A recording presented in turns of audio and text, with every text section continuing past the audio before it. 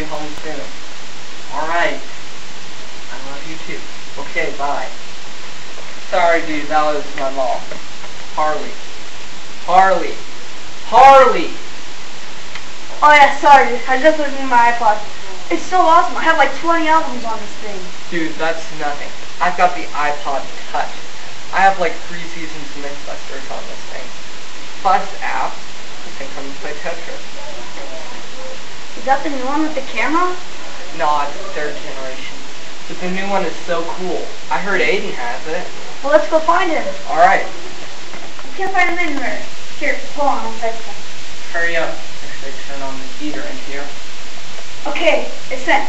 He should be here any second. Wait, dude, is that the iPhone? Yeah, why?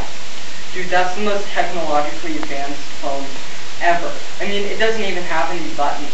Just the touch screen and the button at the bottom to exit out of apps.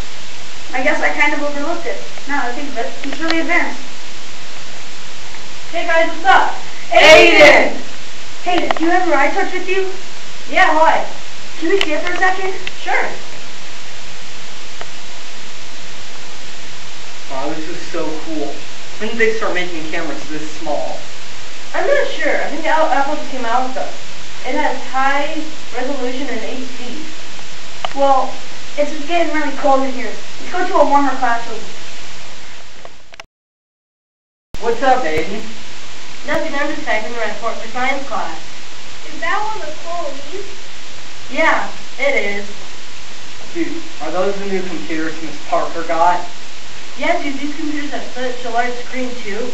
They also have cool programs like GIMP, Paint, and Movie Maker. Hey guys, haven't you noticed that we all have this new technology? I know. All the technology has changed so much. Just think about, back in the day, people had large cell phones that couldn't even fit in pockets. Now they have touchscreen phones that are fit in cases. Also, the iPods have improved from having buttons to touchscreens. Don't forget computers. They used to be huge and couldn't even fit in a warehouse. And now, they can only be used for typing things and doing math. Now they're light, small, and compact, and they can be used for anything. This technology is improving way too fast for us. You know what that means? We have to get used to it.